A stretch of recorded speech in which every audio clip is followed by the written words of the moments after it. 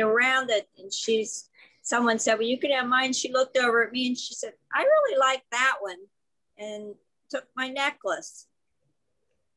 And it was, yeah, and it looked great on stage for her. But ask and ye shall receive, seek and ye shall find, knock and the door shall be open unto you. Oh, excuse me. But it's yours. All right, ladies and gentlemen, it is 6:30 Eastern, 6:31 Central Time, 7:31 Eastern. We are about to get started. Welcome, welcome, welcome, everyone. Good morning, good afternoon, good evening to all of you across the world. Welcome to our Integrity Leadership Call. We have a special call on this evening, and we have a special guest who will be speaking, and I'm about to introduce her right now.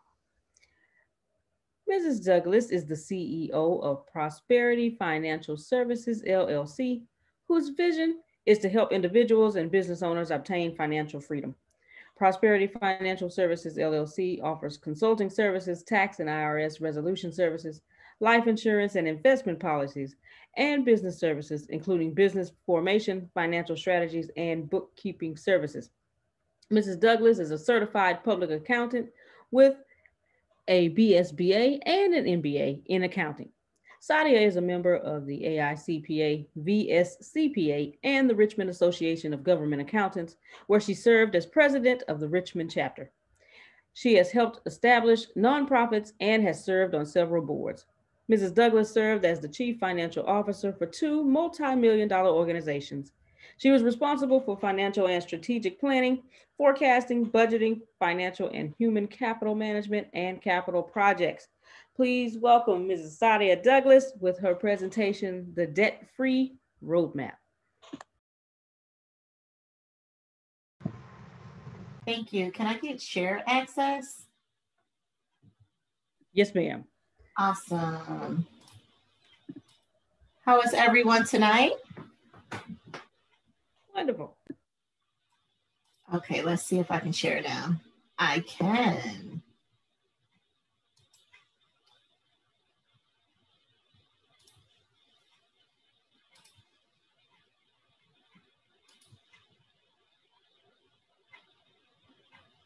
All righty. Can everyone hear me? Yes, ma'am. Yeah. All righty. So this is interactive. This is family style. Feel free to ask questions and make comments. We're here to discuss it as well as to kind of lay out the roadmap. As you can see, I'm excited to be here tonight. You know, I had to put on a little bit of makeup just to make it happen. Tonight, we'll be talking about the debt-free roadmap, helping you to achieve financial freedom. Prosperity Financial Services, you know, to me, that's our vision, our goal, is to help you achieve financial freedom. And in doing that, we have to talk about your credit. We have to talk about debt. So I wanted to go in and just kind of talk a little bit about the credit unions, as you can see them on your screen. They have different ways that they monitor and update our scores, which is real important. It's depending upon which bank we're with, which scoring model they use, and which credit reporting agency they're going through. That determines how our score is updated, whether it's weekly, monthly, or quarterly. One of the important things that everyone should know is how to talk to the credit reporting agencies in a way they understand, which is by sending letters. If you send a dispute letter, these are the addresses that you would want to send them to for Experian, Equifax, and TransUnion. You know, we've moved into the modern age, so we don't often mail letters. However, if you have a dispute and you need to mail in documentation, you would want to mail it. Otherwise, we do it online now. So even the credit reporting agencies are trying to make their life easier. So one of the things I wanted to talk to you about is, you know, what is credit? What credit is considered good? What credit is not? How your score kind of rates you for the different types of credit cards you want, whether it's a loan, a home, or what have you, a scorecard. And so in doing that, we've taken a look, and I've put out the scores for you. How many people would say, in looking at the FICO score, that, you know, around 600 is a good score, from 300 to 850? No response? Y'all have to participate. Absolutely not. So 600 is considered very bad or low. I wouldn't say very bad. 500 would be bad. But from what my understanding is 650 or it's durable. But you want to have more than, I think they said from the last time when we were trying to purchase a house, 640. Right. If you have 640, that is like the minimum that you will be able to qualify, depending on what type of score you have. Like what is composed of. You know, there are those people that, you know, hey, I have a 700. Once you get to that 700 mark, you're like, yes. As you can see, you know, being at a 700, if it was using the Vantage score model, you would be considered good. And if you are within the FICO score model, which I see a lot on our reports, you would be considered very good. So both of them have a 5 spread scale. So there's 5 different levels. You know, you want to be in what's considered exceptional. You know, that gets you the lowest interest rate if you're buying a home or a car. It gets you that very low interest rate when you're buying furniture, if you're not paying cash for it. And anywhere from 800 to above, you can see that it's probably a little challenging trying to determine which bank uses which model, reports to whom. So I always look at what's the worst scenario, and I kind of judge on that just to make sure I'm in the right ballpark.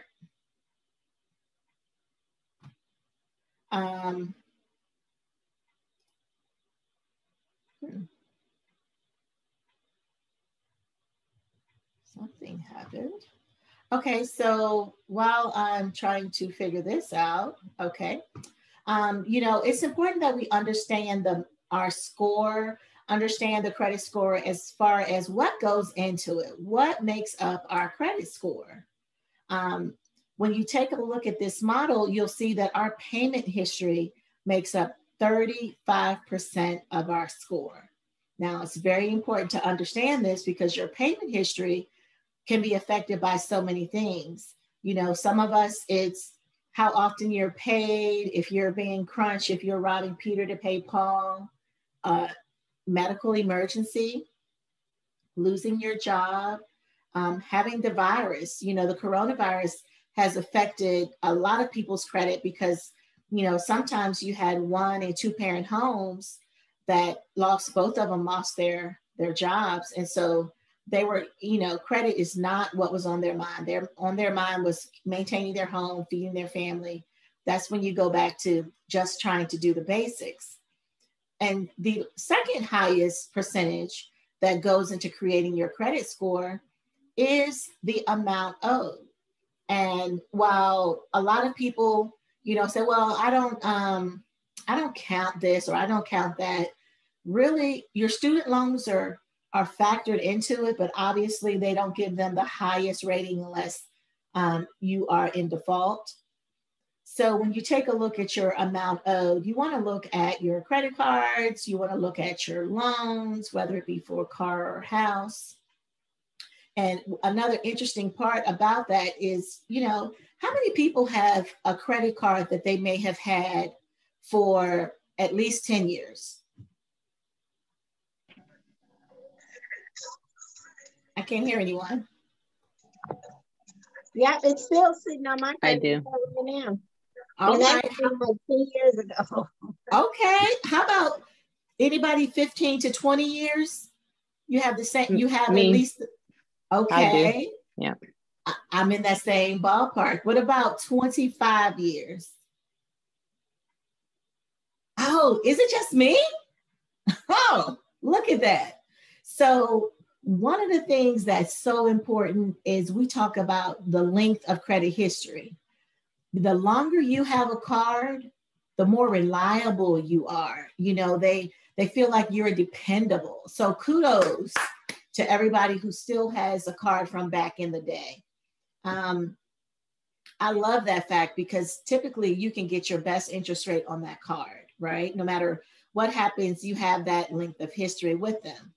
Now, there are two other important parts, which is your balance of new credit, which can sometimes be good and sometimes be bad, depending on where your credit is. If you're in a model trying to lower your credit score, let's say let's say you want to increase that credit score. If you get new credit, you got to be careful to see what type it is and how it might affect you. But also the last most important thing is credit mix. And I'll tell you a little story. So, you know, I sold my home a couple years ago and I'd already paid off my car. I did have credit cards that I was in the process of paying down. I sold my home and my credit score dropped by about 80 points. Does anyone see the shock awe of this? I was like, are you kidding me? I was finally at 830. What happened? Well, I changed my credit mix. And at the same time I changed my credit mix, I was actually, you know, when you go to buy a home, there's some things you want to close out, but you keep the majority of it open. And so I went ahead and paid everything down. I was ready. I said, I couldn't believe it had dropped that much. I thought it would drop just a little bit. You know, when we see our credit mix ratio, 10% is what I expected. It ended up being more than that, which was an issue just for me personally, because I now had to think, okay, what can I do to increase that over the next 3 to 6 months to get me back to the position I was in? It's just a personal thing. With me, I believe in paying cash for most things. Who else believes in paying cash? Me. Yeah. Okay. Why do you pay cash for your items? Well, I like to pay cash because I feel like if I can't pay for it in cash, I don't need it. You know. Yes. With the whole credit deal. I don't like owing people. That's it. That's what it is. You being all smart and stuff, Grace, really? But you know what another idea is? You pay with your credit card, and then when you get the bill, pay with your cash. Right. See, that's good. So I will actually pay something straight out. We go on vacation. I'm out buying shoes or what have you. I pay for cash out of that. I pay for that. However, if I have a really good card that's offering me cash back, I will actually go and just put it on the card. Now I have all my cards set to pay off every month. So whatever we charge, they pay down to zero automatically. However, like when we took our vacation to the beach, my husband was like, oh, I got it, babe. You know, I was like, oh no, I want to use this card. And he was all like, well, I thought I was paying for this. I'm like, babe, it doesn't matter. Our money is together, but I want this card because of how much they're offering me back based on where I'm staying and how much we spend. He was like, oh, I'm with that, because my husband, he's a miser. So he definitely likes the fact that, you know, we can get something back. You know, most of us do, right? We want to use that card where we can get something back. And so when taking a look at that, you know, we have to consider how much debt do we have? You know, I consider this a debt mountain. You know, are you drowning in your mountain? Is your debt a molehill? You know, how many people think that what they're dealing with right now is a debt mountain, that sometimes it's hard to even conquer that mountain? No? It was in the past when I had that mountain. Oh, yes. Anybody else? Yep. Yeah, I definitely felt that way. You know, sometimes we get debt and it's not actually ours. We may have co-signed for a debt. Like in my case, when I had gotten divorced, I had added all my husband was added to all my cards. You know, we were married. And when we got divorced, I was left with 40,000 of his debt. Yes, 40,000 of his debt. Which, you know, of course, really made me mad because I took such pains to make sure I did everything right. And I had no choice but to pay it down because it was all the cards were in my name. He was just a writer on my card, an authorized signer, right? Am I the only person who's been in that situation? Yeah, probably. You're not the only one. Oh, okay. Thank you. Thank you. Woo. Sometimes it's hard being on that mountain by myself. I appreciate that. You know, and he left me with debt, but I also had my mother on my card so that I could kind of help my mom. I didn't want her to have to pay for a lot of stuff. And my mom, she would call me and be like, honey, there's a Thomas Kincaid painting I want. Do you mind if I get that? I'm like, Mom, how much is it? I'm thinking $500-600. Oh, well, this one is like $1,400. Like $1,400? Mom. She's like, well, you know, once I leave, y'all will get it. I'm like, oh, Jesus, Mom, can't you find something cheaper? You know, and so my mom, she did like quality things. And because she had my card, she would actually be respectful and say, hey, can I get it? Opposed to charging something really expensive. You know, the other thing that kind of creates a debt mountain, how many people, you know, with your significant other, do you have an agreement? Like, if I won't spend this much without talking to you, or this amount is our allowance. How many people fall in that category? I had to enforce that rule because my husband was going ridiculous. I look up and he have a credit card. Oh, okay. So this is what we're going to start doing. Yes, yes. I had to do that in my own marriage. My husband, he worked at Dillard's as a manager. Lord have mercy. This man would come home with the most expensive things. I was like, babe, we got to have an agreement. How much can we each spend without permission? And I said, I set yours like at $40. And he was like, 40? I need more than that. How many people think 40 might be reasonable a week? Oh, that's good. I like that because right? I said 100. I should take on what you said. I know, because I was thinking, you know, if it's anything more than that, most likely it's for us, it's for the family, you know, and if he's going to buy clothes, well, we already know he's going to buy clothes. You don't need permission for that. These are these items that, you know, he's getting off work and he decides that he wants to go buy X and we haven't put it in my budget, you know, because I'm a person who budgets. So it's important that we identify what has created our debt mountain so that we can learn from it. Now, with the debt-free roadmap, you know, there are 5 ways to raise your credit score by 150 points within 3 to 6 months. So who needs that? 150 points? That could definitely help us out, right? Absolutely.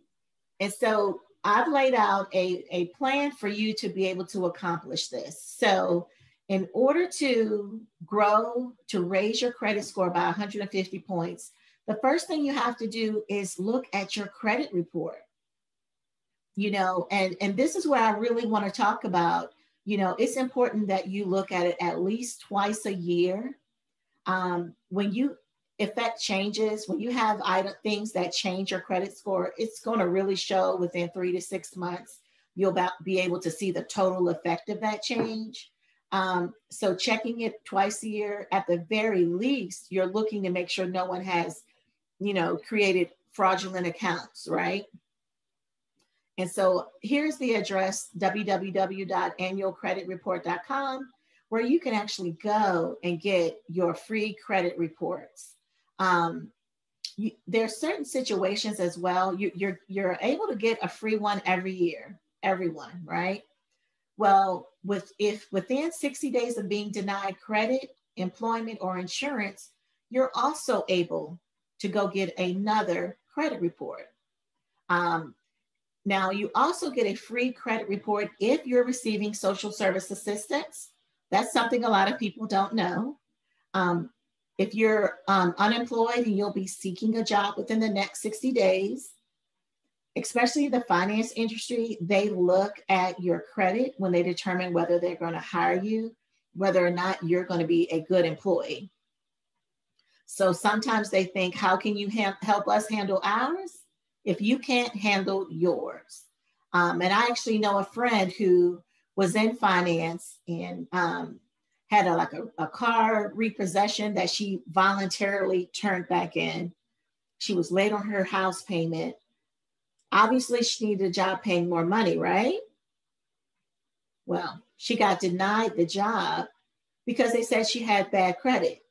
Now, for me, this, it's counterintuitive, especially if someone has a good working history, they don't have any crime, there are other things to consider besides the credit report to determine if they'll be a great employee. And so the very time she needed that new job, she was denied it simply because of her credit. Now, you also, like I said, want to keep check of your credit in cases of fraud. And you're able to, get a free credit report. And you would want to get one from all three places. You would want to put a lock on your account. Has anyone ever put a lock on their account? So this is when you would actually report to the credit bureaus that you want to lock your account to make sure that no one can open credit in your name. And then if you want to open credit in your name, you simply notify them, or they'll call you and say, hey, we got an alert. Someone is trying to get credit at such and such. Is this you? Obviously. Sorry. So Sadia, I had to do that for my my middle son. He was someone had used his credit, and I have no idea how they even got it. So it was baffling. So I had to lock it. And how old is he? Well, right now he's 13, but at the time I think he was like 11 or 12. Oh wow! So, or the year before last. Have you considered changing his social security number? No, but I believe you mentioned that to me before. I sure did. We have to do the same thing for my granddaughter, and she's only 6. But we're definitely changing it because someone is filing her on their taxes, and so we're going to change her score. And I actually have a set of clients who they changed their social security number. And you would think it would be quite a big hassle, but it's actually best, in your best interest to change it if you feel like you've been a victim of fraud, because your number is going to stay out there. And you would want to make sure you're protected. You wouldn't want someone claiming your benefits. You would want to make sure you're protected. So, in looking at the debt-free roadmap, there are 5 ways to raise your credit score. And the second is find and fix any errors you might have, right? This is something that, I know at ATS we've talked about. We mentioned it last week that you would want to go and file dispute letters directly with either the credit reporting agency.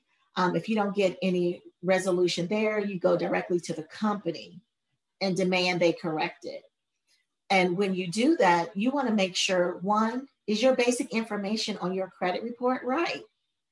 Sometimes they may have that you lived at an address you didn't live at. They may have that you had an alias name that you did not have. And we create aliases when we, get married or divorced, or we might have filled out an application with your middle name and then another one without your middle name. And so it's real important to make sure not only is your name correct, but all of the accounts belong to you. You know, my mom had a name that was similar to someone else, and the only difference was their social security numbers.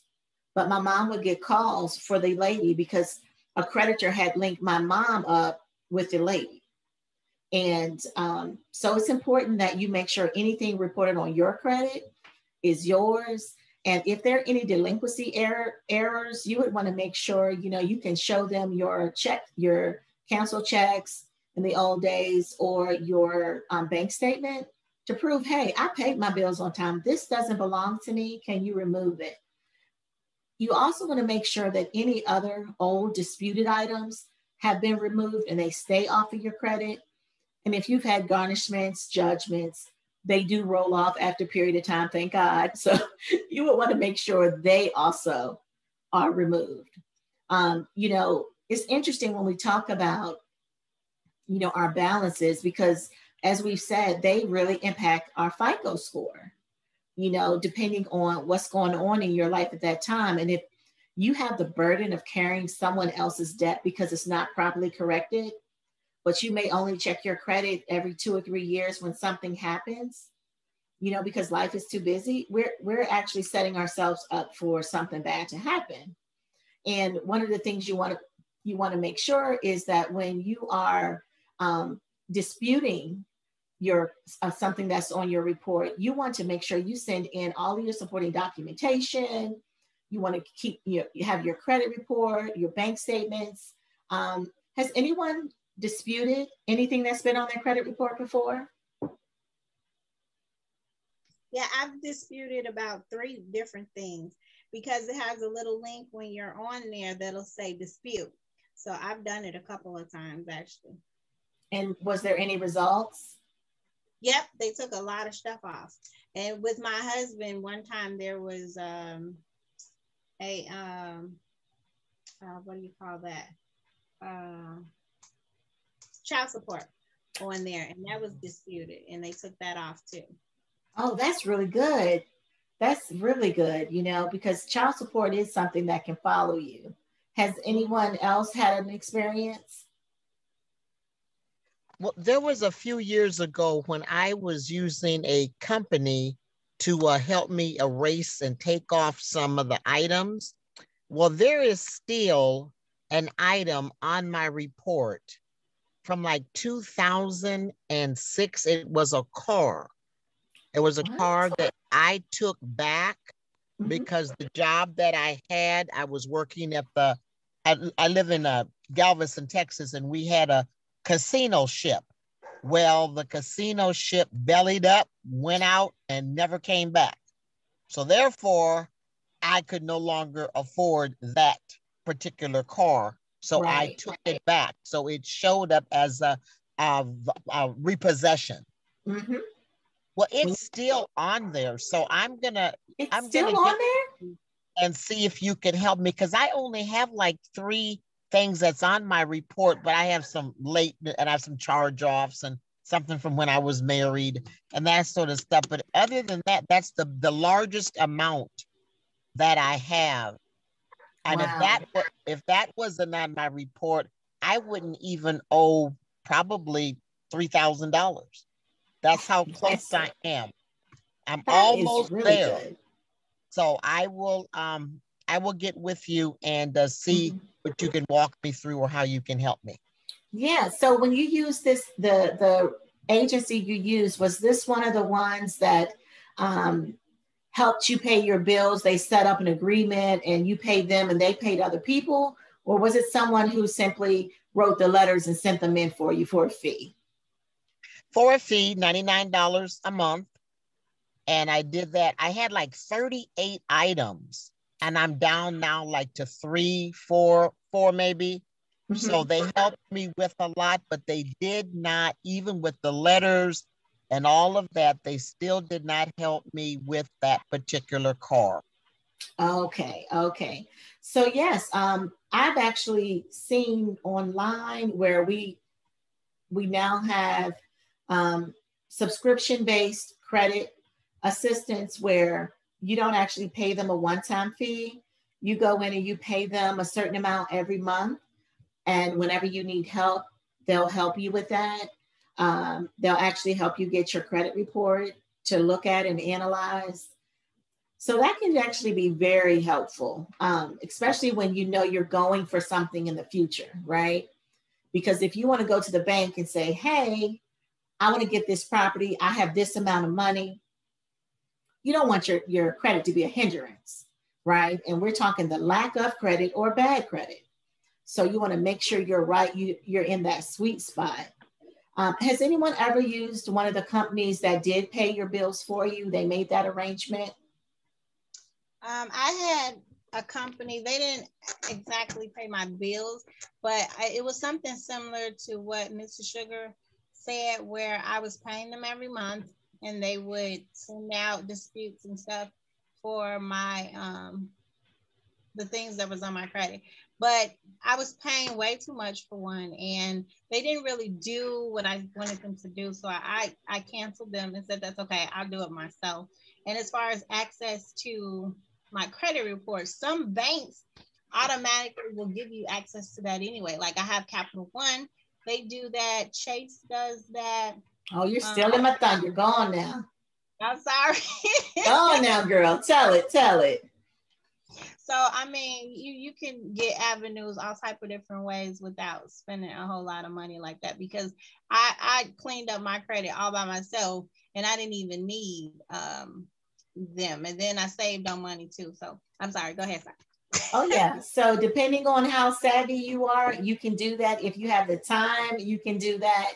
And it really too depends on if that company is still in business. It can get quite complicated sometimes when they're selling your debt, and that person, like I had a client once who, I don't know if y'all remember, there was a huge furniture store called Healy & Myers, and there was Sears.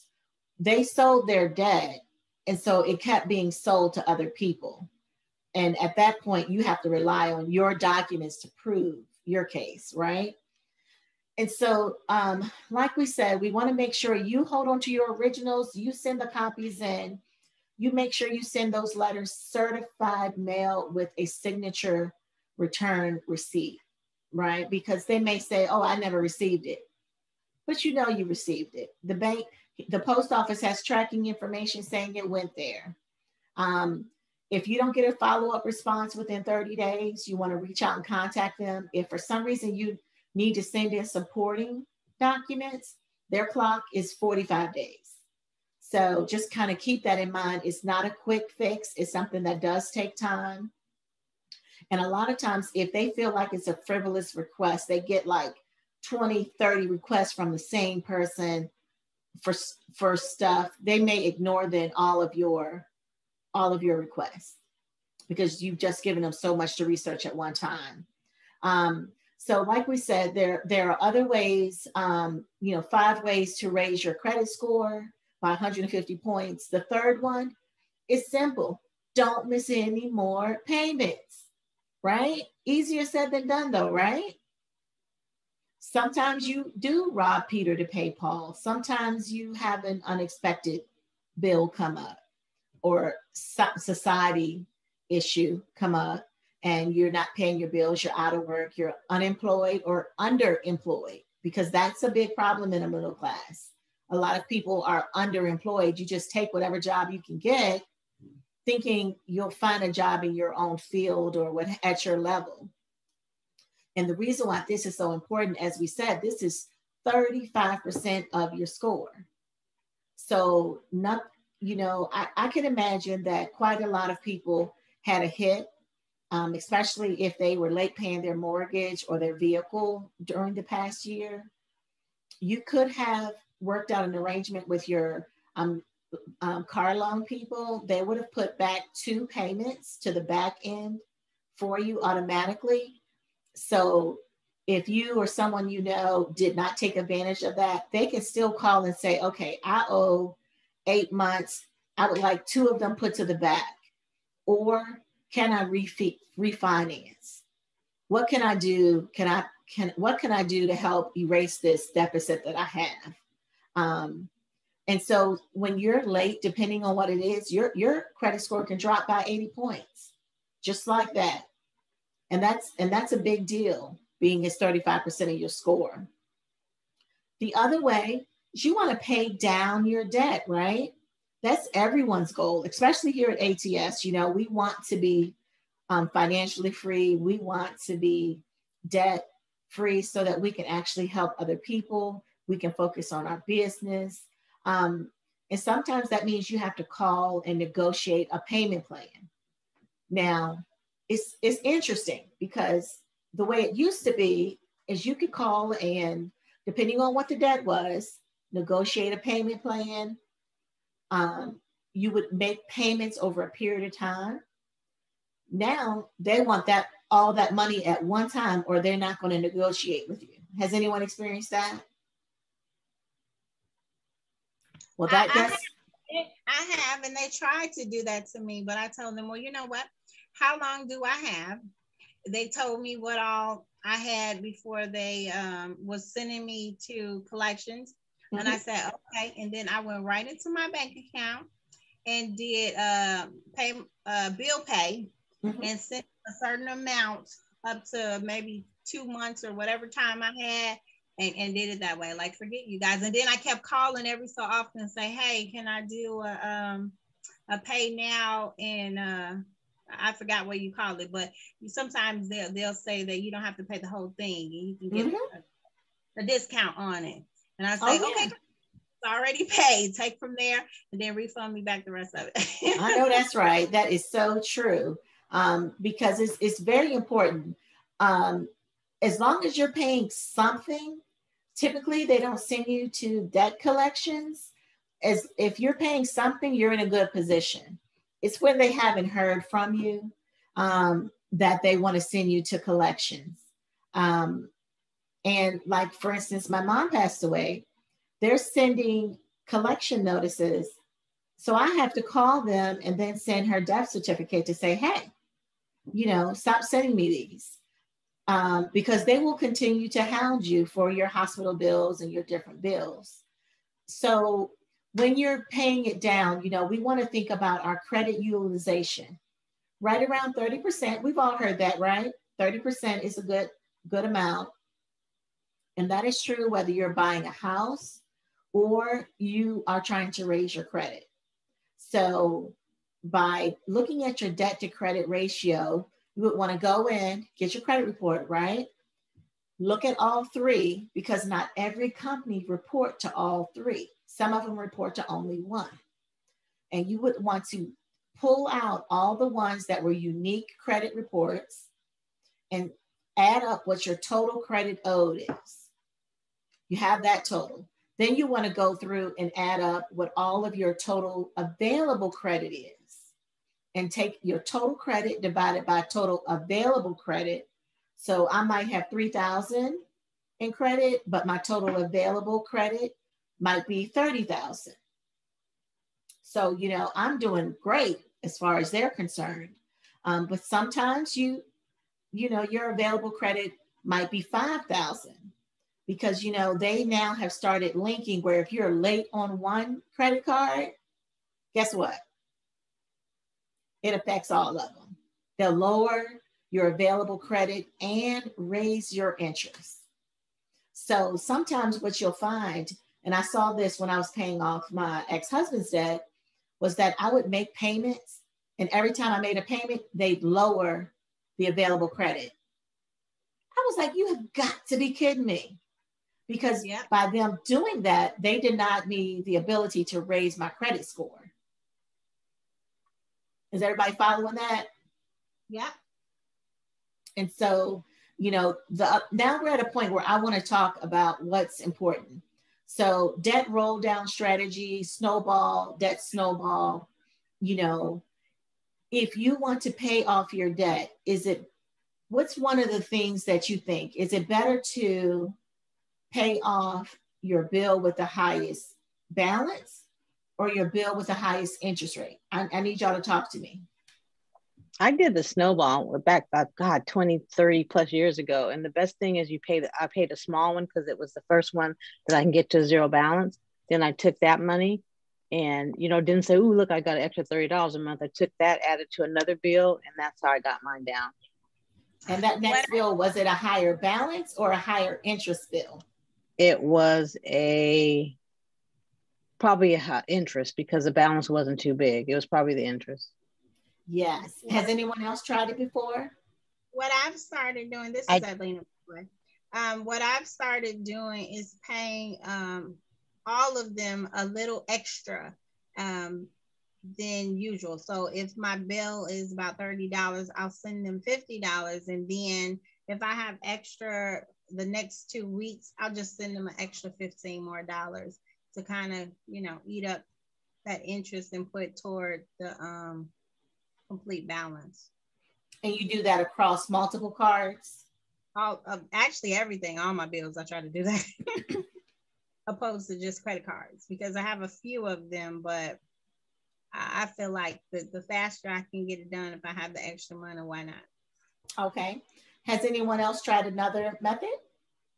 Well, I took the David Ramsey class, it's been about maybe 3 years ago, and starting with my least expensive, I went ahead what I owed the least on, and then that money that I paid for that one, because I don't have it any longer, then I paid that on the next and all the way up. So now I'm still caught at that car and then one student, a student loan thing. But it definitely made a difference because I had already been paying. So that same little $30, $25, $55, whatever, I didn't miss it. It did make it go by a lot faster. So it's a good thing to do. And so was your method to pay down, and I think you told me, but to pay down the highest interest or the highest balance? No, I was paying down on the highest balance. Okay. Did anyone else try a different method? No? Okay, so I would give some, I would let you know what I would do in that situation, because there are several methods that are good. Some people listen to Dave Ramsey, Susie Orman, they all have these different methods, right? Well, from a financial point of view, what you would want to do as a person, I always give my clients the quick win. Let's get a quick win. Makes you feel good that you got something down to zero, right? So you may have one or two that can be really, really quick wins. We'll pay those down. Take the money you're paying those. Then this is where analysis comes in. So then I look at their highest interest rate and highest balance. And for each one, compare balance and interest rate to see which one is the highest overall. And it could be that you have one that has a lower balance, but the interest rate is really high in comparison. And so I kind of look at all of them and I strategize. And if we have one that's going to just really suck up the time and give you the feeling like you're not moving, then I may change after a couple months and give you another quick win. But then I'll go back to the plan. Okay, and I do it from a numerical point of view, always saving you the most interest as possible. And every time taking that money that you, like you said, you don't miss it, you've already been paying it, and applying it to the next one. Now, the scary part in that is when I start with my clients and the first thing I have them do is sit down with me and I tell them bring all their bills. Now, I had a client that walked in and her bills were like, I couldn't even stretch my fingers around her bills. And I sat there with her, showed her how to record them all, made sure she recorded her balance, her due dates, her interest rates. And she was so surprised because you don't ever want to see the grand total, right? You're like, no, let me just keep paying it. I have it kind of in my head. I know what I'm doing. It's a reality check when you get to see it, because in her mind, she thought she only owed about $10,000. And her husband, who's in finance, kept telling her, no, no, no, you owe a lot more than that, just based on how often she shopped. And she bought for their fur babies all the time. And it turned out that she owed a little more than 20K. So, you know, what we think is real isn't always real. We have to actually put it in on a spreadsheet. You can either write it down or you can spreadsheet it. I am very much a spreadsheet because I can change it at any time, but you do what you're comfortable with. And my mom had a very complicated paper and pencil system. Okay, it was old school. She got it from her, you know, her stepdad was an economist, and so she had that process. Whatever works for you. But either way, you need to see your total so that you can keep it top of mind and remember your goal. And no matter what, you want to get to the point that you always pay your bills within 30 days. Now, by paying your bills within 30 days, what are some of the advantages? What are some of the advantages by paying your bills within 30 days when they're credit related? No interest and having a record of on-time paying. But I think mostly that you miss out on having to pay that interest rate. That's right. You know, I've said for probably 30 years, I believe in OPM, other people's money. Okay. Which means that if you're letting me float for 30 days on your money, well, I'm going to take the 30 days and allow mine to accrue interest instead of paying you. And so what I do is I just pay it before, right? You know, every month, boom, pay it. I don't pay any interest whatsoever. And it's just other people's money. It's just a smart move. You do have to stay on top of it. I know that sometimes when I was going through forgetful situations before bill pay was really as good as it is now, I would forget. I would have that money sitting in my bank account. I would forget to pay the bill. Man, that next month, I'd be like, are you serious? I forgot to pay the bill? Ugh. And that would frustrate me because it's not like I didn't have the money. I had the money set aside to pay it. I just had a lot going on with the kids, with my job, all of these things, and you forget to pay.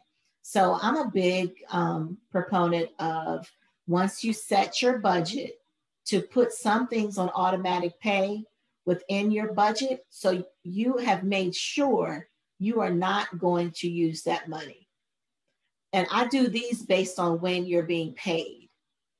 You know, if you get 2 paychecks every month versus every 2 weeks, this is definitely a good system because you know exactly how much you're getting every 2 weeks. Borrowing something that may happen that may change your dynamic of your budget. But we can now go into our bank accounts just by going through our phone and stopping an automatic payment. Easy as that. And so by setting up the automatic payment, you make it easier for yourself because you don't have to make a decision on whether or not you're paying it. You already know that money is not even coming to me. It's not even mine. You know, I know people and even pastors who pay their tithe automatically because they don't want to, in their mind, steal from God. They don't want to take what they believe isn't theirs. And so if it comes in their account, they may not, be paying attention. They just want to go ahead and pay it off the top, right? And so they go ahead and do that and pay it off the top. Now, I'm one of those that I want to be, actively participating in when I, give my tithe and offerings. And so my church, we have an app and I pull up the app, I look at it, I process a payment. They have, apps, we can go on a website, you can be in person. I was in church for the first time in maybe 7-8 months. This past Sunday, my husband and I finally got to go to church. We're both vaccinated. And my church had not had any breakouts you had to reserve your spot for which service you wanted to go to for social distancing. So we were like, okay, let's finally go. And it was so good to be in church and to process my payment. I had been doing it from home, you know, watching it on YouTube and paying it from home. But it was just so nice to know that it was going to go to the furtherance of the gospel, that, you know, the church had needs that we could take care of. So just kind of keeping those things in mind when you're looking at your debt. Now, the fifth way is you want to diversify your credit. Now, what do I mean by that? You know, I have up here, it's a mix of credit, you know, it's worth 10%. You want to go through your credit cards and installment loans. I've given you the story of what happened to me when I paid my house off and how it negatively impacted my score. Has anyone else had an experience that was similar to that? No, it's okay. You know, sometimes it just happens that way. You know, when you say a mix of credit, there are some people who may have a student loan and they may have paid cash for their car, they're renting, but they have like 5 store credit cards. Well, they don't have the right mix. And so that's what we're talking about. Your store cards, your MasterCard, Visa, those cards compared to your loans, whether it be home loan, car loan, what have you. And so you want to look at that. Now, I've put some do's and don'ts up here. You know, some people, you know, they're trying to creatively figure out how to boost their score. And they know they don't have the right mix. They're like, you know, I need a loan. So they'll go put up collateral and get a loan just to improve their score. Don't do that.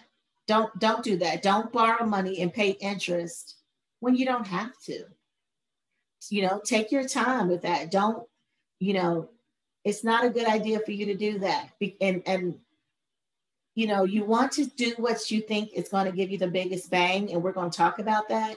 The other thing you want to do is, as you're paying off your debt, don't close your credit card once they get to a zero balance. How many people have made that mistake? I have. No one told me that you were supposed to keep it and just spend like a little bit, like $25 for gas, and then pay it off and do it again to continuously build up your credit. So they either closed me out and I didn't know, or it's for different stuff like jewelry and stuff. Now I'm learning. And yes. Anyone else? Yeah, I did that. I didn't know, like Alina, I didn't know that you were supposed to not pay the whole thing off, but leave some on there until I started learning from Antonio. That was so yeah. As soon as I paid off the card, cut it up. Let's go. No, cancel your account. So I didn't know.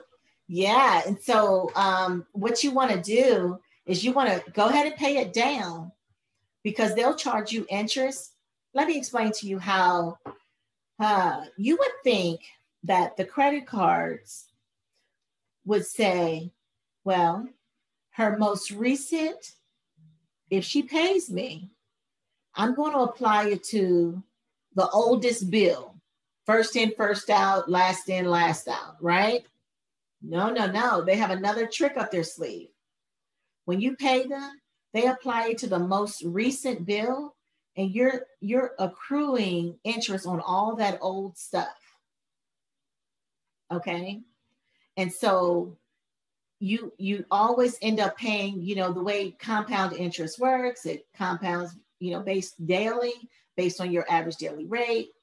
So it's not a good thing. And so once you get to the point that you pay a card off, go ahead, pay it off, put that card to the side, especially if you have other debt.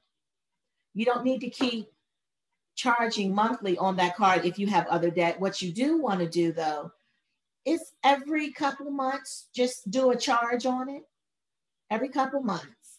Because what happens is, as they said, they'll close your card out if they see inactivity. And I'm guilty of that. I cannot tell you how often Lane Bryant has closed my card. And then I go shopping. I'm like, you closed my card again? Can you open it back up? Because I'm thinking, why would you close my card? I don't go shopping every season for new clothes. And so it's a little inconvenient when they do that, and it's a game in that, because if they close your card, they lower your available credit. So they're very savvy. These aren't things by accident, They want to make your credit look as bad as possible, because then they can charge you more in interest. So I tell all of my newbies, all of the people who, may have bad credit, but they want to get started on fixing their credit, go ahead and start with a secure credit card. You may pay $200 or $300. You pay it up front. They get you a card, and then you spend down your $200 or $300, and then so you are literally turning over your money. And actually, it's a good training mechanism for children as well, especially when you're getting to high school, college age children, young adults. They just think they can swipe these debit cards. Okay. My twins would swipe. I'm like, you bounced for your meal at school? You cost more money by not paying attention to your account than, your food costs. It's ridiculous. And so they actually literally, they don't think money grows on trees. They just think that there's a abundance of it on their card. And so what you want to do then is, I tied my kids' account to mine so that it would never bounce. But every time it pulled from my account, I charged my children. Okay, now you owe me. You owe me this, you owe me that. And I could put a stop on their card. And, they're real serious about that lunch. They're real serious. So they would fix whatever issue they had. The other thing is, as we talked about, pay down your existing cards and pay off your cars or student loan debt if you have the extra money. Those are other things. If you say, well, I just have $3,000 in a student loan, go ahead and pay off your card, keep it open, and maybe just use it for gas and pay it off for gas every month. Maybe use it just for groceries, and then start paying on your student loan. Once you pay down your credit card debt, you might just have a car loan left. Don't say, wow, woo, I'm good, because now I'm up to date on my car loan. I just have 34 more, payments. Go ahead and pay it off. Otherwise, you can say, well, I want to keep my credit building. Let me keep this going. And then I'll keep churning one credit card over and over. I'll use this for just when I eat out. By doing this, you're actually already in a good position. The only way to build your credit, to have better credit if you're not late, is to have longer credit and to add diverse credit. You may get to the point where you want to buy furniture, you want to buy a home, you want to buy a new car, right? So I believe in driving my car. I have this hybrid from 2014. Oh, she's not going anywhere. And probably when she does, it will only be to get me a hybrid SUV. I don't believe just because I paid the car off to get a new one. I don't care about the Joneses. I don't care about them at all. It's about me, right? It's about your individual household. So how many people buy their car, and just because, it's kind of got old, a little raggedy by then, you just get a new car? How many people have done that?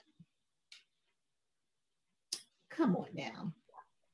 You know what? I have, and it wasn't because it got raggedy. It was just because different stuff started happening on it. And I'm like, oh, no. I'm not going to keep on paying for this car to get fixed. I'm just going to go ahead and give me another one. And so I didn't. I'm learning. I'm telling you, I'm learning. Because now, since I bought this truck for my husband, the next vehicle I get is going to be leased. I am done. I'm not paying for not another thing, because leasing, you can get it.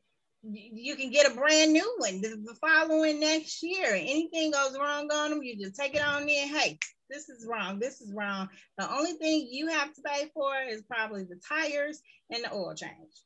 And I like that. So who else has tried leasing? No one? Everybody else owns their car? Or you're paying on your car? Okay.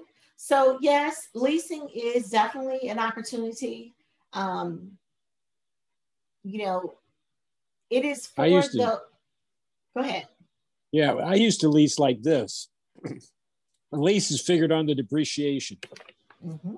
Well, the most depreciation of the car is when you drive it off the lot. Yep. That's when it'll depreciate the most. So I had a friend of mine in the car business. I would tell him what kind of car I'd want. He'd find it between 5,000 and 10,000 miles on it. I would lease it from him. Then when it got to 45,000, I would turn it back in and find another one, because the least depreciated miles of any vehicle is from 5,000 to 45,000. Those are the miles that depreciate the least. So I was able to get the best car at the lowest price. Smart. That's really good. Now, you had a friend who either set your contract based on your mileage. You didn't have one based on time. And you didn't have, obviously, a balloon at the end of your lease time. So very smart indeed. Does anybody think that that may be an option for them in the future? Okay, so I'm risk adverse. So my issue is that I do not want to, you know, definitely leasing works when you have a business, you can write it off. I mean, we all should be doing that, whether you own it, you're paying on it or not. As long as it's not depreciated, you can continue that. But once it's fully depreciated, yeah, you need to start looking for another vehicle to make sure you're not paying, you know, more taxes than you ought to. But for me, I see leasing as a risk for me, because see, I love having a vehicle I don't have to pay for. I love that I don't have to pay that money. So I put all that money into my savings account. And that's how I build up my savings account in addition to other ways. So that's something to think about. So, you know, when we're on this debt-free roadmap, when we're on our journey, we want to follow the signs, right? A lot of times we make really bad decisions. You know, we don't listen to people who are giving us good advice. We think that it works for us. Well, you know, as they say, that you know, lunacy is doing the same thing and expecting a different response. You know, you do it over and over and you expect something different. It's not going to change. You keep overspending, you're going to have the same poor credit. It's not going to work for you. So you want to pay your bills in full all the time when you are able to. Caveat there. You're working at a different level. You see you working to this goal, right? So this is your goal if you're not there yet. Pay off your debt and don't close the account, as we talked to before. You know, there's some other stop signs, things that happen that, you know, whoa, I can't do that. Can anyone think of another stop sign? I can tell you one. So my twins wanted to be like their friends and get brand new Beamers, okay? You know, their friends had Mercedes, BMWs, really nice cars. I told them, let me explain something to you. You have me for a mother. I am not about keeping up with the Joneses. I am not, you know, going to be poor because I bought 2 new vehicles for kids who don't even deserve them. I mean, what do you have to work for if I give you everything? I need to leave some surprises out there in the world for you. So that would have been an immediate stop sign. Sadia, don't do that, you know? But then there are some things that are simply yield signs. You know what? let me listen to some wisdom. You know, yield sign is, you know what? I've been doing really good on my credit. Let me see if I can request a credit increase to boost my score. It's not that you need more credit, but by getting it, you create a lower debt to credit ratio, right? That's the goal. So some of you may now say, okay, that's something I haven't done. I haven't recently requested a credit limit increase. Now, you know, the banks, if you don't do it and everything is going good, you know, you'll get a letter in the mail where they've increased your credit limit. And you're like, thank you very much. I appreciate the effort. No problem, because I automatically know, excellent. My, you know, it's putting me in a better position with my credit limit. So talk to me about, you know, everybody's probably still receiving these pre-approved credit letters in the mail, right? They've sent you a credit offer. How many of these junk mails do you think you get in a month? And it's always towards the end of the month when they start coming. It's like, what is it? Is. And when it's coming up on a holiday. And right now they're thinking summer. You know, they do summer, Christmas. And what do you do with them when you get them? I carry them, throw them in the trash. Shred them, shred them, shred them. Yes. It's interesting because the question is, are you really approved? No. What happened? Well, when it says that you have been pre-approved, that's what's in the big bold letters. In the smaller letters, based upon acceptance or something to that line. Yeah, so it's not been approved, and then they send you this little temporary fake card type thing. I used to fall for all of that, but no, I found that that's not really what it says. And a lot of that stuff that comes in the mail, even Conn's appliance store, you've been approved for $5,000 based upon, you know. But I do have a question. We're starting to film, so I've got to get ready to do my part. But I do have a question.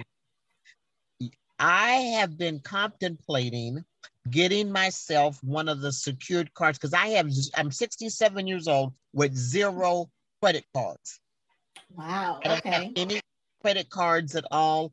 The only real debt I have is like the car payment, but of the car that I'm driving now. And then on the credit is the one from way back in 2006. So you're saying that would be something you would tell a newbie to go on and pay that little $200 and learn, and I'll be reestablishing? Yes.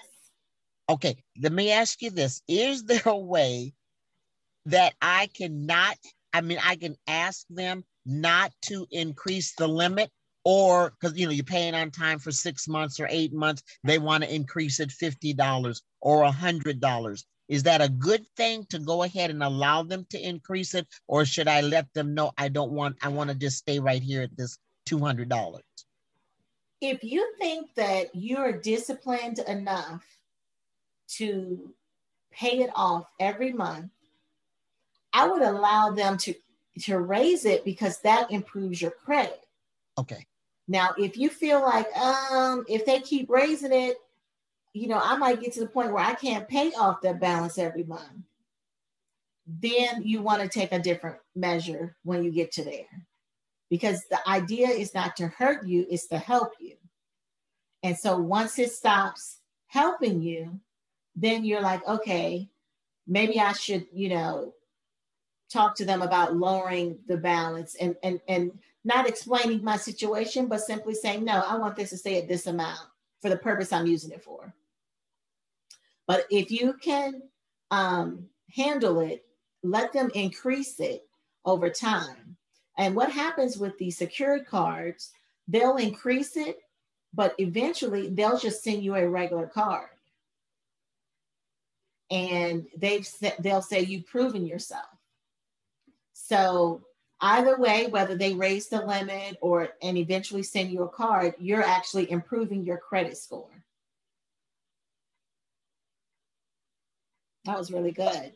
Okay, thank you. All You're right, I have. welcome. Okay, see everybody in the morning. All right, enjoy your filming. Okay, so, you know, there is only one way to get to debt-free living, and that's you must be disciplined. If you're not disciplined, before you know it, you're going to creep back to your old habits. You know, it's like when we make a, you know, New Year's resolution, right? I'm going to go to the gym faithfully. I'm going to run a mile every day. I'm going to stop eating chocolate forever. You don't keep those. You know, they say the gym stays packed at most 2.5 months. You know, typically by March, you get your gym back for all the real gym people, you know, because people don't hold on to their beliefs. They, over time, stuff start getting in the way. They stop coming. Same thing happens with your credit. If you're not disciplined, if you have a plan to get out of debt, stick to your guns. Hold yourself accountable or have an accountability partner and say, okay, I have to do better. I need you to help me do better because I know I have a weakness. And if you see me start to slip, you know, let me know. And so with my clients, I check in on them every month. And so my piece of accountability for them is to have them send me their spreadsheet. And they'll be like, oh, okay, I can get that to you by Saturday, because they haven't been keeping up with their spreadsheet. And so I do that every month to have them fill it out, right? I want them to be accountable because this is how they're going to reach their goal. And I'm there to help them reach their goal. So, you know, when we come to life, there's always accidents and speed limits. You know, there's always things that happen. You know, we talked about the fact that we were giving, you know, we're giving people at ATS, you know, when someone has a need, we're there for them. We're very generous with each other. We want our money to pass a certain number of times. So we may have given away money. We may have, you know, not hit the brakes, you know, when we were supposed to. You know, we may be slipping and sliding all over our budget. One month you just be like, you know what? I'm just going to throw the blood on it and pick it up the next month. I have totally blown my budget. Well, you can always pick your budget back up. You don't throw it away. You don't say, oh, I'm done. I've totally screwed it up. Nope. Pick it up fresh the next month. Okay. Pick it up fresh that next paycheck. It's not too bad. And you might be saying, well, I kind of skipped 2 months. Pick it up fresh from where you are. You can always restart your budget. You can always plug right back in and keep it moving. It's, you know, it's that feeling of being defeated that keeps us from picking it back up. Plus the fact that it's not very exciting to do. And, you know, you just want it over. You can think of like 20 things you'd rather be doing than writing, you know, typing in your budget. Now, only you can determine how fast you go through this process, right? You can act like you're in a neighborhood, you know, 25 miles an hour, slow gets it done. You can zoom on through it, missing opportunities for improvement, but you would have made it through all 5 steps and you're waiting to see the impact on your credit report. I would then advise you at 6 months to go right back through the same process, because you would want to go back and see what you missed, what opportunity may be there that wasn't there before, so you can continuously improve your credit and you know, continuously improve your debt to credit ratio. It's very important, especially if you're going to be owning property and you're going to have assets. And if you want to leverage your money to become a millionaire, you are going to need to improve your credit to be able to leverage that. If you want to get buildings and you want to, you know, have businesses, you have to be credit worthy for that. So this is all trying to help us become credit worthy. You know, and sometimes there are things that happen and we're like, whoa, I hate it when I'm taking an exit and it's closed and it's dark at night. You know, what am I supposed to do? Detour ahead? And I can see the other part of the road, yet you're going to make me go all the way around, you know, so I've had to take a detour. Well, we do that to ourselves, you know, with our credit. You know what? We have to learn to change directions based on our goals so that we can meet our goals. You know, the pandemic caused a lot of people to have to pivot. We all had to change direction for one reason or another. You know, we, especially all of us entrepreneurs, you know, budding entrepreneurs, you know, seasoned entrepreneurs, we, in some shape or form, were all affected, and we had to be flexible. And those people that weren't flexible perished. Their businesses went away. And then there was some, they were in their industries, but there was nothing they could do. They shut down the restaurants. They shut down the bars. They shut down department stores, right? There was nothing you could do about you losing your job or keeping your business in the mall when the mall was shut. The other thing is you want to learn to control your spending. And you can only control a thing if you track a thing, okay?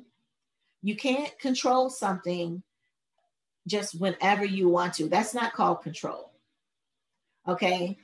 You want to track your budget, track your money, control it. You want to know where every dollar of your money is going so that you can meet your goal. We all have a plan in the future, right?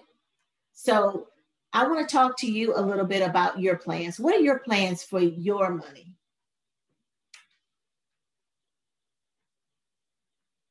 Yes. I don't have any volunteers. What's your plan for your money? Do you have a get out of debt plan? Do you have a roadmap to success for your debt?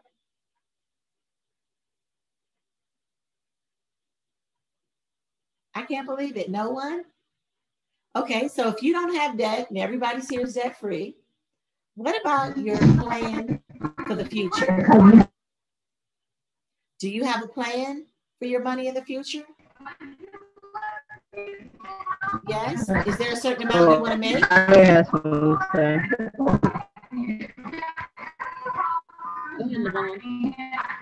Well, my plan is to follow what Antonio says. Can you hear me?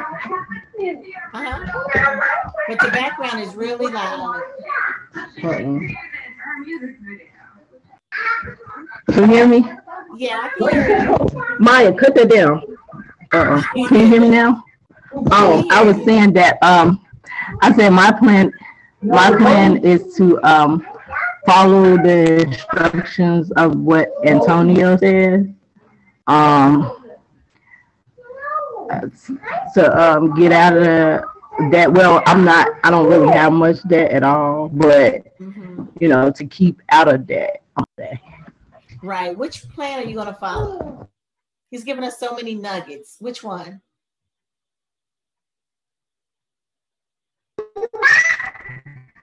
I think she's having. Well, I know the cash flow one. Definitely, you know, that strands the income thing. Okay. I know you're working on some plans, right? You have some exciting things coming. Yeah, that one, I think that one would really, because from there you can just, you basically be. Yep. Your background is really loud. I'm going to get you to mute for me. I do. Yeah, go ahead and mute for me. Is there anyone else? And then a lot. That's better.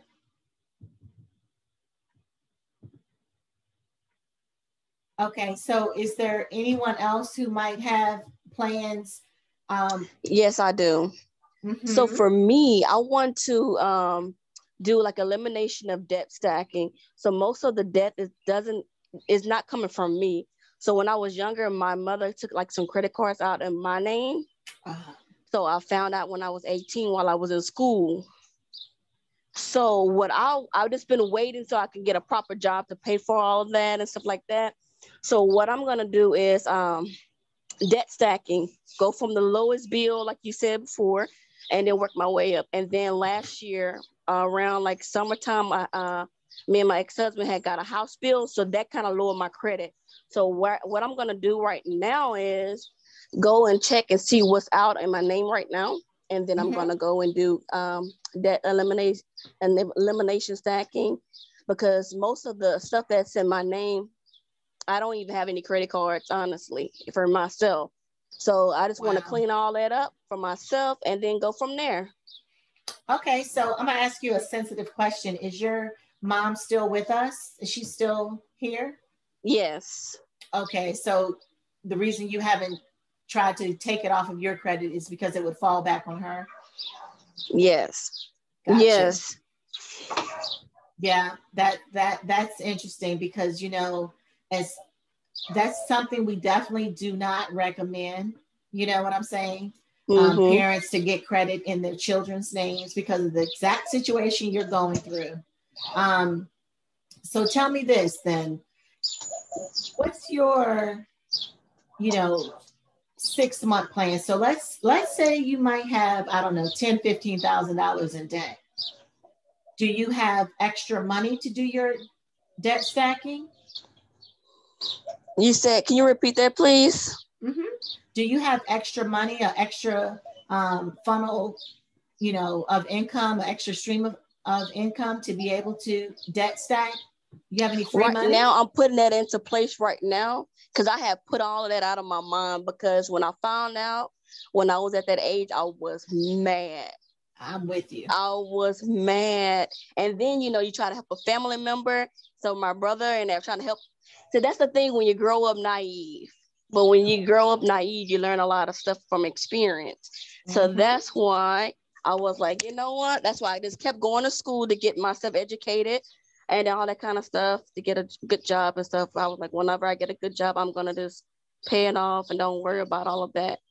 Because I don't want to mess that relationship up because of that. Right. So, but you know what that I found out? I didn't know that you can change your social security number. Yes, you can. Yep. You can definitely change your social security number. So in your case, there's, very little you can do. I understand the anger you would have felt to find out that you had debt in your name. So, that's one of those detours in life that you get before you even honestly get on the road. You have a detour. And so, that's kind of like being left with someone else's debt when you take on debt. And it's not even coming from me. When you said Lane Bryant, I was laughing. I don't even shop in the store, but I got a card in my name. Yes. So I don't have that much debt from me. I don't have that much debt on my, it's just like student loans, but I did that myself. The student loans came from me. So I went to school. But the other stuff, yeah, they're not yours, right? Yeah, but and back in 2018, I was with a nonprofit, and it was like working with women to help start their business. So everything was free. They were just trying to make sure everything. So it was like a program where they helped them with their credit, they helped them with budgeting, and you had to do like a financial analysis. So I already did all of that, put all my debts and everything in order for us to go to the next step, doing the business plan and everything like that. So I'm really kind of familiar with it already. Excellent. So this is bringing it back to my memory. Yeah, you got to get that done. Yeah, kind of. Sometimes we need a little nudge to remind us, because we just move on with life. And, sometimes you get so upset about certain things, all you can do is move on. Yeah. And just, okay, I'm going forward, But, thanks for sharing. I do hope you're able to get that kind of to go in your way. One of the issues that can come up is co-signing. My mom co-signed for my brother and I when we got our first cars. And now she knew I was going to pay mine. she took a chance though on my brother, you know. But he pulled through. Stephen pulled through, you know. He was the baby of the family, so definitely spoiled, definitely used to me bailing him out, but he actually ended up paying for his car. My mom did not get burned on that. And you know, when you're co-signing, when you think about it, when your kids get older, like my kids, I had to co-sign for my oldest twin when he got his place. And co-signing for him, I let him know, look, I already know you have money. I already know you're responsible. But in case you flip out, let me explain something to you. You will not, you know, get away from this. And he was like, Mom, no, I'm so excited. He went out and bought all new furniture. I mean, I was like, well, I can give you this and that. No, I want all new stuff. Whew. And I, probably about 6 months into it, I had to get him out of the lease. He said, Mom, I'm tired of adulting. I don't know how y'all do it. I want to move back home.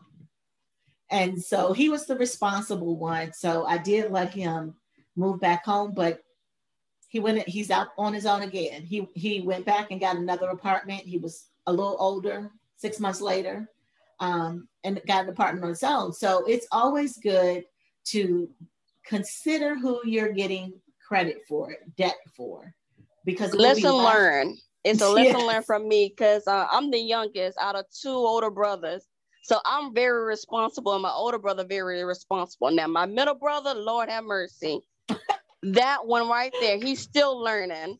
But when I was in school, before I turned 18, I was helping my mama pay bills for my college, everything like that. I was very responsible. So paying bills is not an issue for me, but it's just sometimes helping people out that's not responsible. And you don't know that until you get into that situation. Yeah, when you're naive, you have a giving heart. You know, sometimes people do take advantage of you. But see, that's where we go to, you know, right here with this circle. We're not going to repeat this mistake. Once we learn that lesson one good time, that's all it takes, right? One good time. And we're not going to repeat that mistake anymore.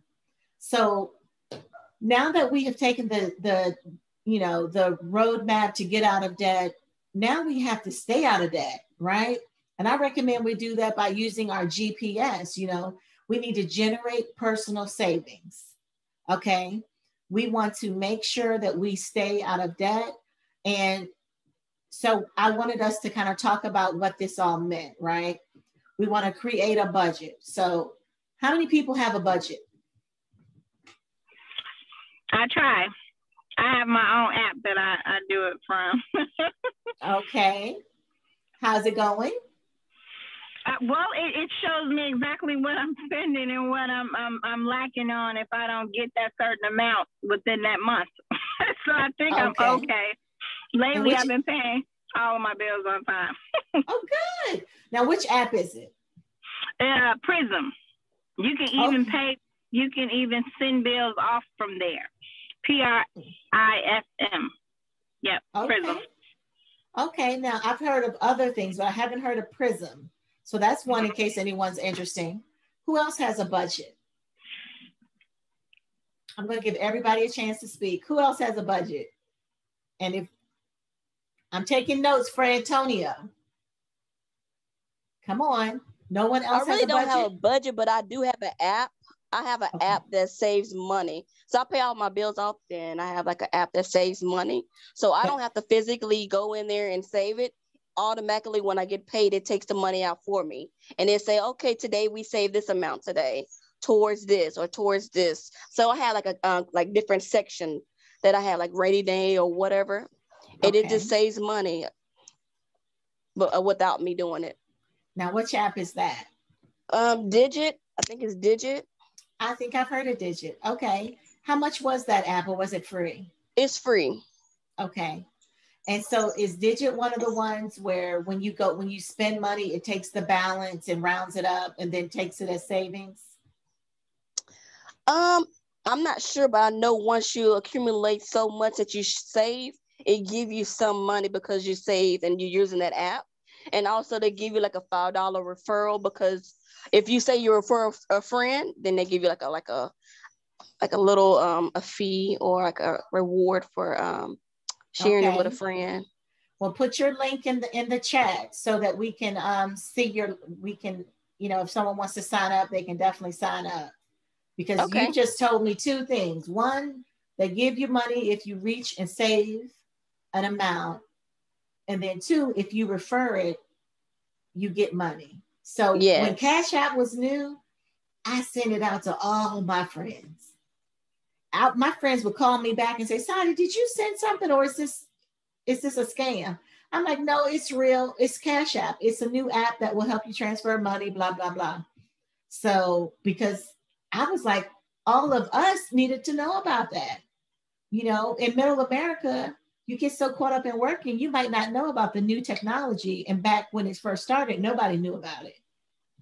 Also, if some people are bad about paying their bills on time, you can also add it in your say student loan. You can go in and add in your information for student loan. It will pay them directly, or your phone bill, it can pay them directly. Nice. So it has the bill pay function. Yes. Put in there. All you have to do is put your card or your bank information in there, and it does it for you. I like that. Okay, so I can't see the chat yet, but you put it in there? I'm gonna do it right now. Okay. Now, does Prism give referral bonuses? I'm not sure, but I'm checking now so that I can send you guys the link. Okay, excellent. Now, who else has a budget or an app they use? I know we are not this willy-nilly people. Nobody wants to share about it. Man, I guess that's leaving me to talk about mine. So I do have a budget, and I have a budget for my business. I have a budget for my personal. And with my personal, I know, like, all of us should know how much money it takes to pay our bills every month. Does everyone know the amount of money they need to generate to pay all of their bills? I've seen it. I'm sorry. I've seen it every month, but it varies from week to week because of the way that I have it. But I'm pretty sure if I sit down and just calculate it out, I'll know. So yes and no. Okay. Does your app allow you to download to an Excel file? Oh, that's a good question. I don't know. Yeah. If it doesn't, your bank does. And your bank will have something called a CSV file. It's an Excel file, but it's called a CSV file. And it's an easy way to download. And once you download it into Excel, it opens up and you can sort and build an idea of your budget from that. You can separate your months out, filter. I'd be happy to show you once you figured out if your bank has it or your app. Okay, that'd be awesome. Very easy to determine the budget. And it's something we all need to have. And so with my budget, I know, we all have those bills that come in like every quarter or every 6 months, right? And so then the question is, how do you budget for those? So I build them into my big budget, but you really want to consider your monthly budget by dividing that total number so that you're putting away some each month for that budget, that thing that comes and, periodically, like getting your dog groomed, paying to get the grass cut in the summer, stuff like that. So for those that don't have a budget, can you tell me why you don't have a budget? Is it that you keep it in your head?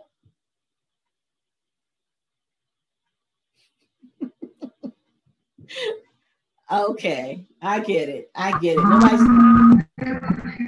Who is that? I just added the link in the chat, and also at the bottom of the feature, if you have a checking account or a savings account, it would tell you your balance as well. So you don't have to go into your checking account and see how much do I have in there. It will tell you your balance from there. I like that. I like that. Okay, so our next conversation is going to be about passive income. Okay, and so Antonio has been talking a lot about passive income. So who wants to tell and share about their passive income? What type of income, what type of business, what type of sales funnel, what is it?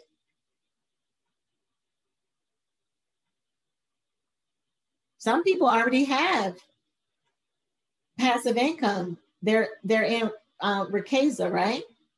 So who wants to share? I am telling you, I'll share. I'll share about Ricasa. So with Ricasa, the passive income is anytime you refer someone and they get started at the sophomore, junior, or senior level, you get a 50% commission.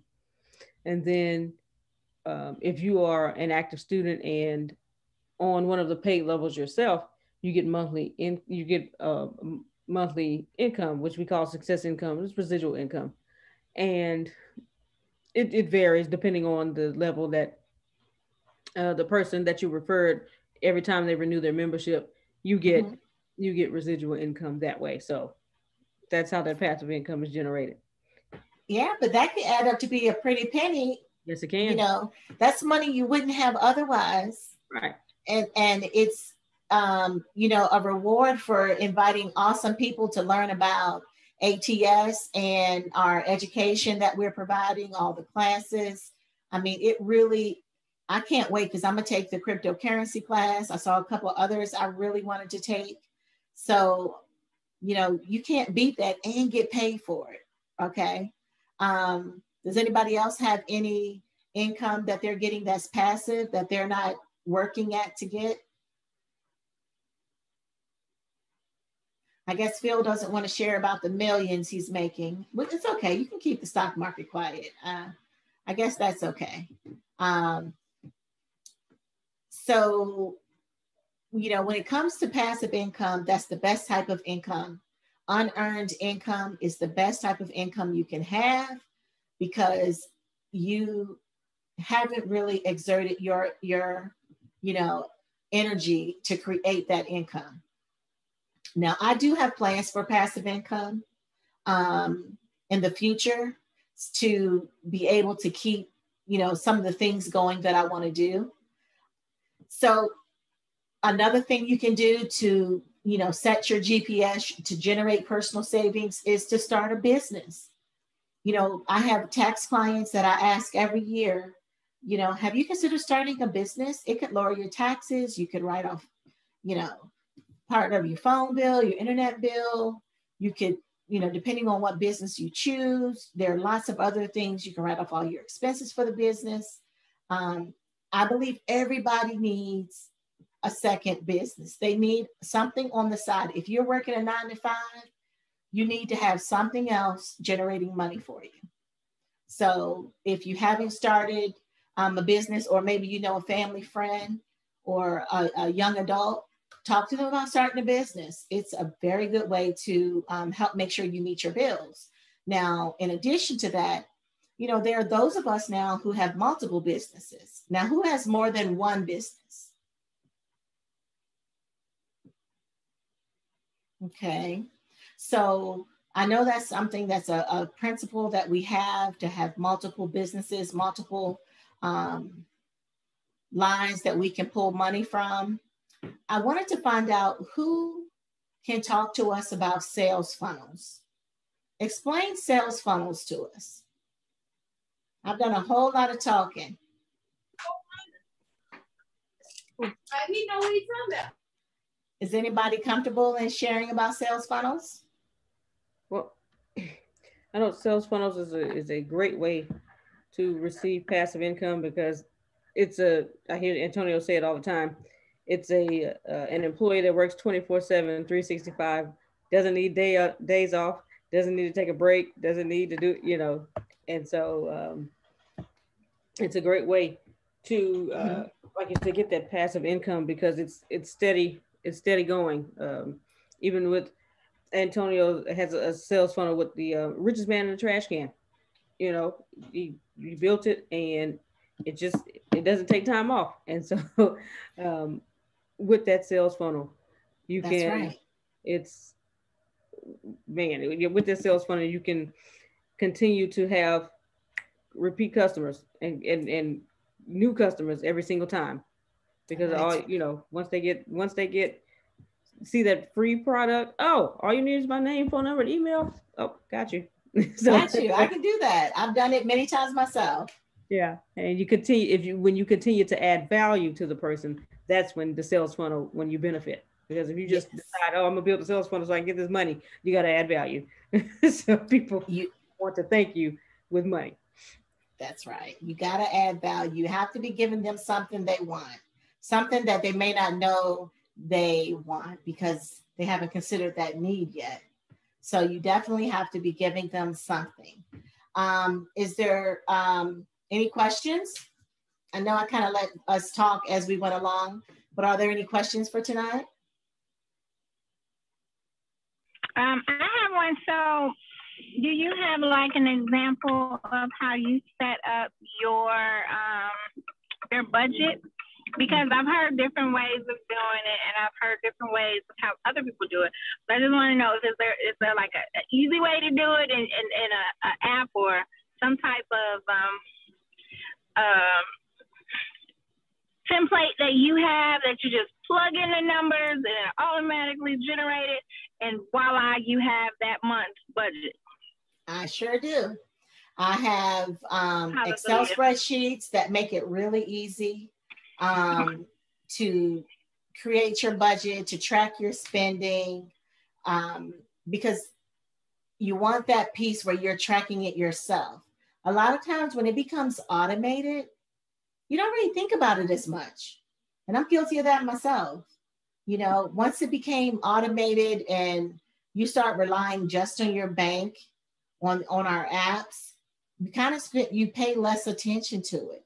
But the whole point of a budget is for you to manage it. It doesn't do us any good if we don't manage it, right? So I do have spreadsheets for your business and your personal.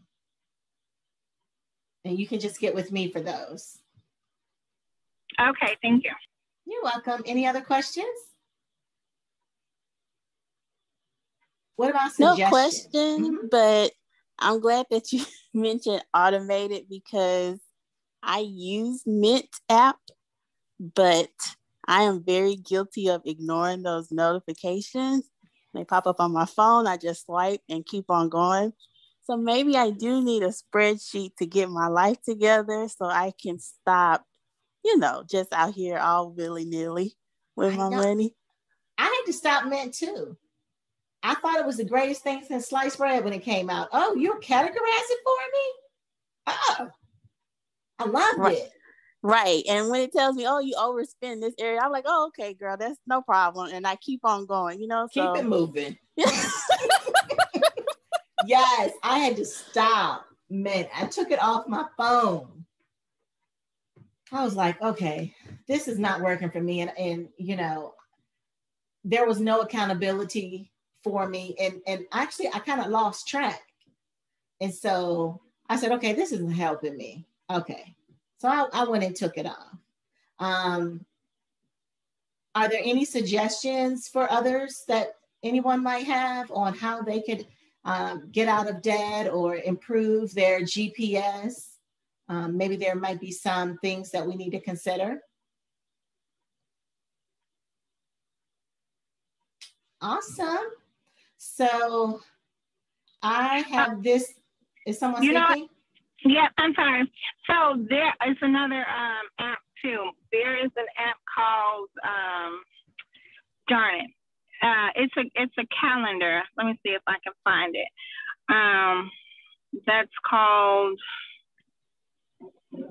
Well, anyway, you can input whatever you purchased or you bought that day, and then you can put it in there, and it'll generate the amount, and then that way you'll be able to see literally everything you did that month or that week, it's a little tedious. You know, you have to be consistent.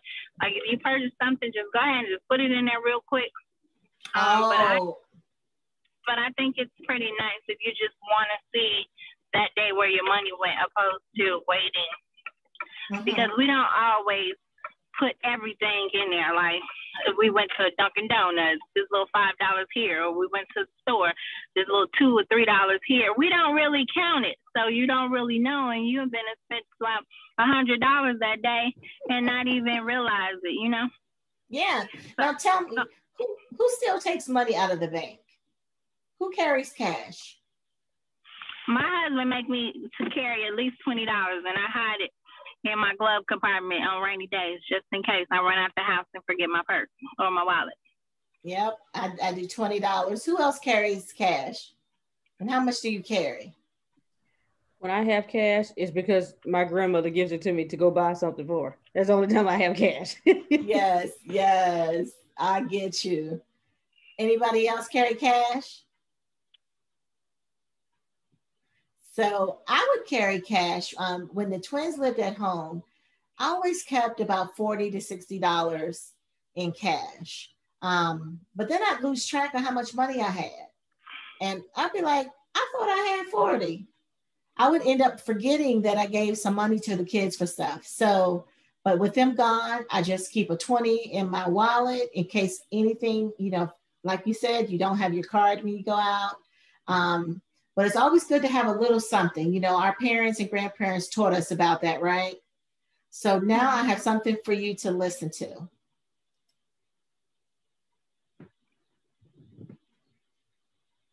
Okay, so I found it. And it's 1 second. called, okay.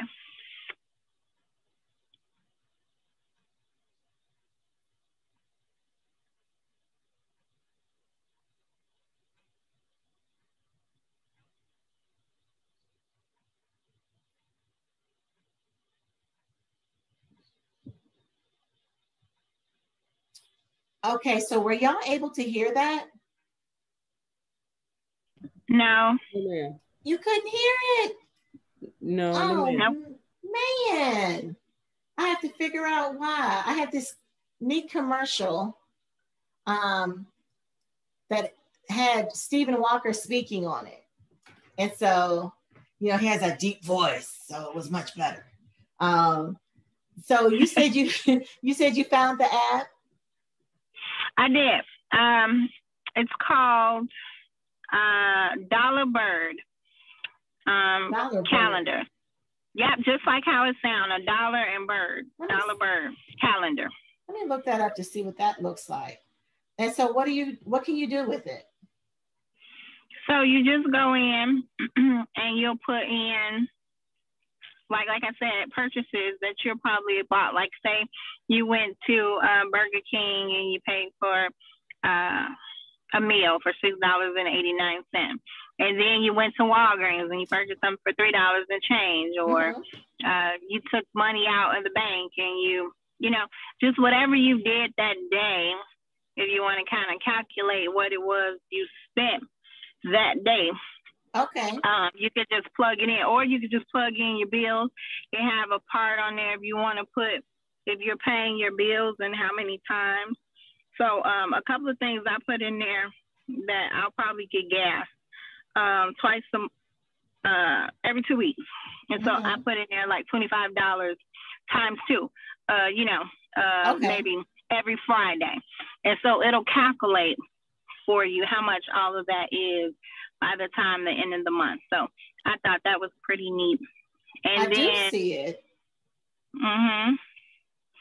And then there's another app I found too called Be Frugal app. And that app, you basically, when you go in, it's different cash. It's a cash book and different coupons for different stores that you may have. That's your favorite, like Adidas and Macy's and DSW and Under Armour, Bloomingdale's, Sam's Club. It's just like a little app that has all type of little coupons that you can get if you want to go to a store to get 20% off, or Walgreens. Yeah, it's called Be Frugal. Okay, be frugal. I seem to recall that off of one of the, I was on this mommy money savings group, and they talked about that. They would always pass out sales and different things, and I remember that. So, okay. So were there any other questions? I'm going to copy this information about Digit. No questions from me. I just want to say you did a wonderful job explaining everything. Thank you. Yes, she did. Oh, you're so welcome. I'm glad that I was invited. Thank you for ATS for inviting me out to kind of share a little bit about how we can get out of debt and stay out of debt and, you know, be debt free. So I'm giving you a roadmap. If you would like to get the presentation, just let me know. Thank you. All right. Ladies and gentlemen, if we could unmute our mics and give Miss Sadia Douglas a round of applause for wonderful. Woo! Good job. Yay. Thank you. I don't know what LaVon got going on. It's all right. It's all right. Thank you so much for joining us. Thank you again, Miss Sadia, for all of your financial knowledge. Because some of us we didn't want to put our stuff out there like that, you know. I saw it. I tried. You know, you was asking questions. How many of y'all budget? We need to, but so, but they call y'all to the front pew. Thank you again, Ms. Sadia. Wonderful job. Thank you. All of you for joining us tonight on Integrity Leadership Call. Join us tomorrow for the daily morning meeting at 8 a.m. Central, 9 a.m. Eastern, 6 a.m. Pacific. Again, thank you for joining us. Have a wonderful evening. You can plant better. You can dominate. Take care. Thank you. Bye, everybody. Bye, Tempest. Bye, guys. Bye.